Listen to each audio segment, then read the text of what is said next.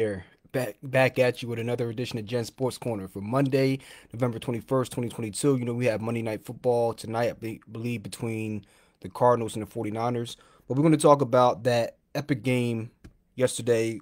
Eagles, when they were out in Indianapolis, they pulled off the improbable, and they came out and got the dub, man. A very up and down game. One point we looked like Mr. Jekyll, Dr. Jekyll. Another point we looked like Mr. Hyde.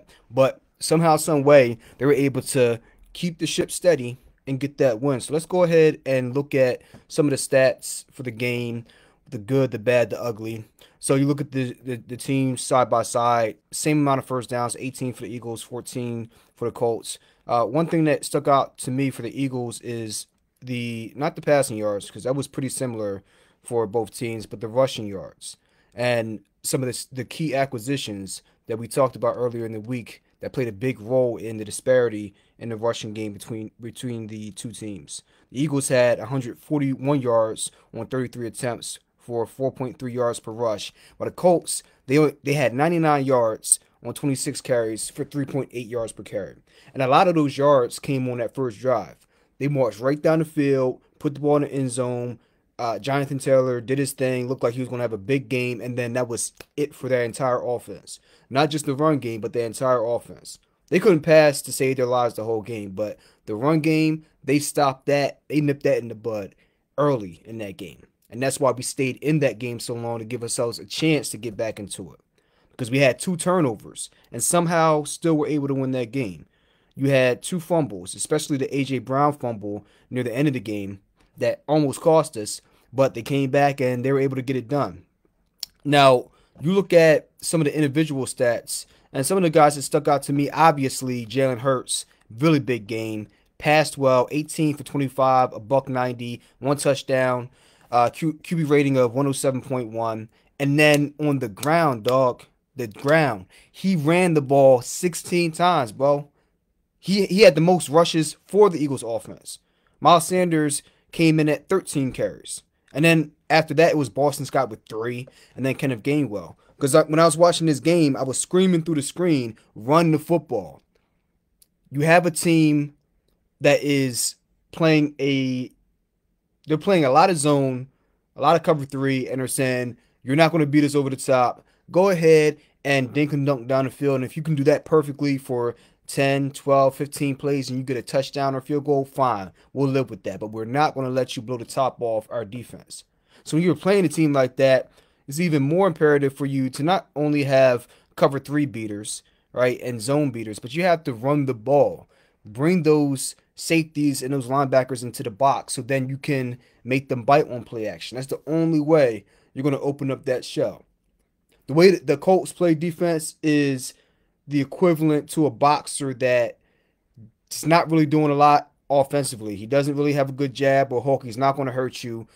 And he's really not in there to win per se, but he keeps his hands up high and he gets on his bicycle and runs around the ring.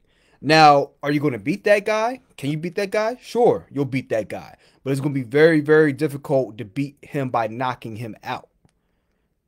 No matter, even if it's a bad boxer, it's going to be hard to knock somebody out when they don't want to get knocked out. If they're running or shelling up, and they're going to be hard to knock out.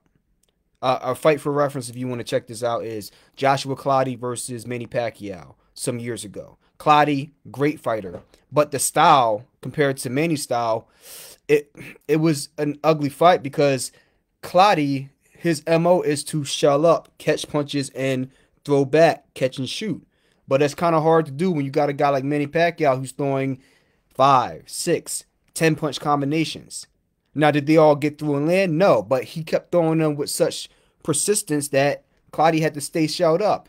And then as a result, Clottey didn't want to open up. So even though he wasn't going to be offensive and walk forward and beat Pacquiao, he also was not going to get knocked out because he's going to stay shelled up. He wasn't going to win, but Manny Pacquiao would have been lucky to knock that guy out because he didn't want to get knocked out. Okay, so that's kind of how this game was with the Colts. You have to know that that's the way they're going to play their defense. So you have to come out and establish the run and stick with it, not get freaked out when you have one rush for a yard here or a rush for 2 yards there. No, you have to come back and you have to stay committed to it. Because trust and believe the Colts were staying committed to their run game for sure. Which brings me to my point why they only had 99 yards, because of the big signings earlier this week of Suh and Melvin Joseph. They came in and they had an immediate impact. Not on the first drive, but you saw it from that drive onward through the rest of the game. They could not run up the middle. It was clogged up. They were getting off their blocks. They were shedding the guards. They were really causing havoc in the A gap. And Jonathan Taylor had nowhere to run. Nowhere to run. The past 5 weeks, the Eagles have given up at least 124 yards on the ground, even in their wins, including the Commanders' loss. So this was one of the first weeks where they gave up under 100 yards rushing, and they looked really good doing it. So that was a key for them not only to win the game, but to stay in it long enough for their offense to be able to make some plays to win it. That rush defense, very, very highly impressed with those signings, and they made an impact already. And they managed their time very well. I want to talk about that because last week you had Fletcher Cox with 70 snaps, which is just insane. You should not be giving any D tackle that many snaps, especially a guy that's older too. So you look at the snap breakdown here, and I have it right here in front of me. Where we at? Where we at? Could never find things when you need them, right? Okay, so on the defense. So the secondary, they played 100% of the snaps, 65 plays in all for the defense. TJ Edwards played 97% of the snaps. Kaiser White, 86% of the snaps. And then you look at Fletcher Cox. He played 48 snaps. Still a little bit high for my liking, but he played 75% of the snaps. Melvin Joseph played 40% of the snaps. And that was 26 plays. And then Suh played 17 snaps, 26% of the snaps. And even only playing 26 and 40% of the snaps, respectively, for Suh and Joseph, they were still able to make a big impact because they put them in on those obvious rushing downs. And they were able to say, no, we're going to stop you here. We're going to put you into second and third and long, and you're going to have to beat us. And anybody with two eyes in the brain can tell that the Colts, they struggled just getting off the bus to go into the field, let alone be able to throw a pass and complete it consistently. They have no weapons. Michael Pittman, cool, but they don't really have any weapons. They don't have any threats. All they have is Jonathan Taylor, and that's it. Matt Ryan, he's all right, but it's almost time. You know, the light's getting low. So what were they really going to do? So once we stopped that run game, they were able to give themselves a chance to get back in that game, which brings me back to my point. They were getting stalled out in the first half, but in that second half, they committed more to the run like I was screaming through the TV for them to do. And he started really breaking off big runs, and Jalen Hurts put the game on his shoulders, and he had that big rush at the end of the game, which is what I would call let's say a pass run option play, where you have Boston Scott running a route straight up the middle of the field. You have a tight end doing a short out, and then Jalen Hurts is getting the snap, and then he's reading, okay, is anybody open? If everybody's being covered, I'm going to tuck the ball and run it, which is what he did. Because a few games ago, if you remember, they ran a similar play, and he tucked it and started running, and then stopped and then flipped it to Goddard in the end zone for a touchdown. Similar play, right? So I think that was a very, very, you know where your bread is buttered at. If he's been killing these guys on the ground with his legs, come up with a play where he has options to pass, even though it's quote unquote a possible designed QB draw, right? So very, very good play call there. And they were able to overcome a lot of the mishaps they had early in the game. And I think that's a sign of a very, very good team. When you don't bring your best, can you find a way to win? When you don't bring your best, can you find a way to win? And they showed that. Now you have a game like the Vikings and the Cowboys yesterday where the Cowboys just blew the doors off the Vikings. Okay, they did what they're supposed to do. Their defense came out and dominated and made Kirk Cousins look like Kirk Cousins. But the Eagles came out, their defense made Matt Ryan look like Matt Ryan, but their offense did not show up for a huge portion of that game. But when it mattered most, they were able to find mismatches that were going to benefit them and come out and exploit them. and he finally, like I said, got back to the run and made it happen. So, great job there. So, we're 9-1. They found a way to get the dub. That run defense, that was one thing I said they had to shore up, and they addressed that in a big way this past Sunday. Secondly, I think you saw a lot of this show up in this game. Jack Stoll, cool tight end, but the absence of Dallas Goedert was painfully apparent. They did not have that threat in the middle of the field, so they were able to put the Stephon Gilmore on A.J. Brown.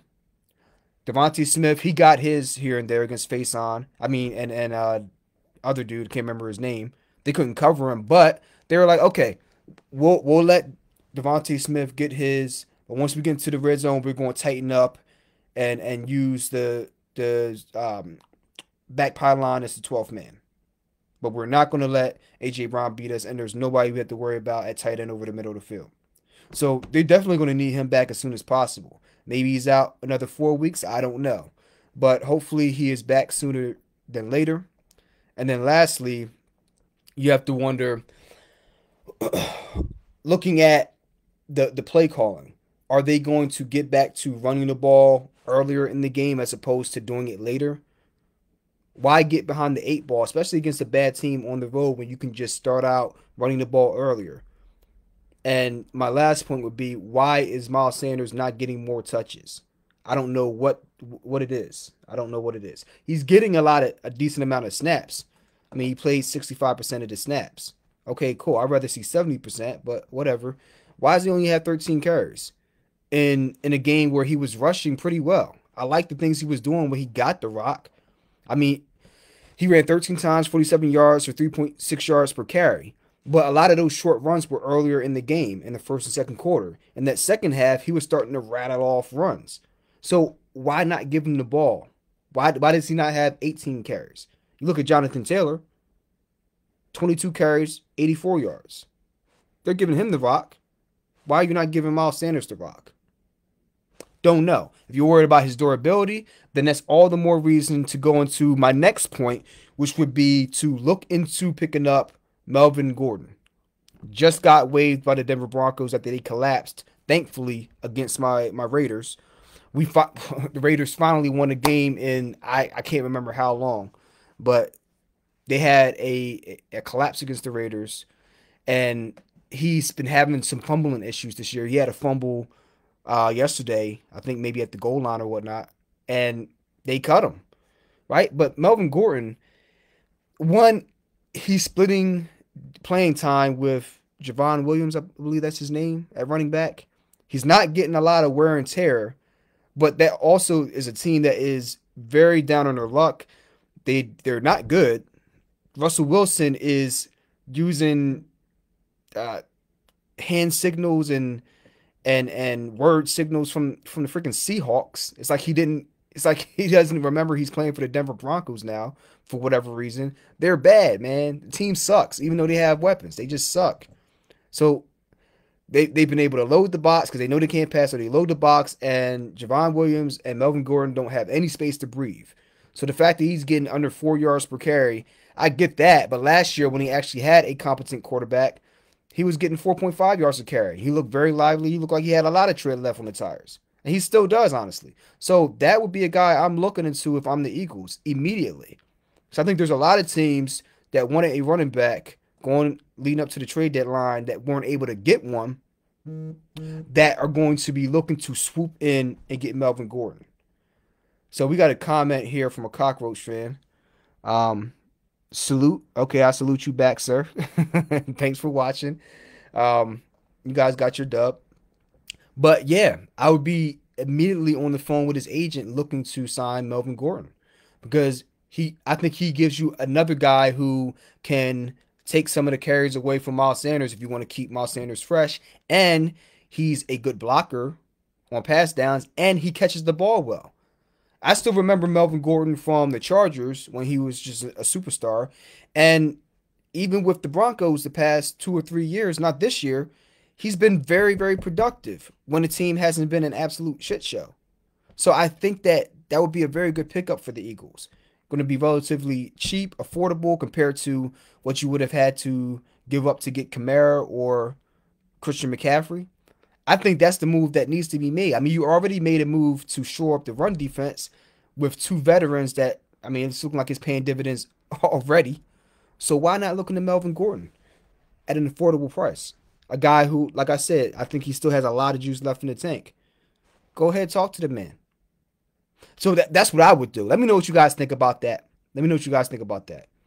Because when he went to the Broncos, he signed a 1-year deal worth $2.5 million after spending the last two years in Denver, and he got a new deal and they cut him already. So look, I think he'd be a great addition, and I want to see them address that weak spot in their game. So let me know what you guys think about that. We have the Packers coming up. We are favored by 12 points, I believe, on the money lines. That's going to be changing throughout the week, but the fact that they're favored by a touchdown, they see the Packers, they see the Eagles. The Packers have been having a little bit of a resurgence, even though they struggled in this past game. But I think that they're more tailor-made for the Eagles for a couple of reasons that I'll talk about in my next video. I'll give a breakdown video of this Packers and Eagles game coming up. But yeah, I think that the Eagles are going to be in a better spot, ironically, against the Packers than they were against the Colts. But that's it for now. Let me know your thoughts, and I'll holler at y'all on the next live stream. Go Birds. Peace.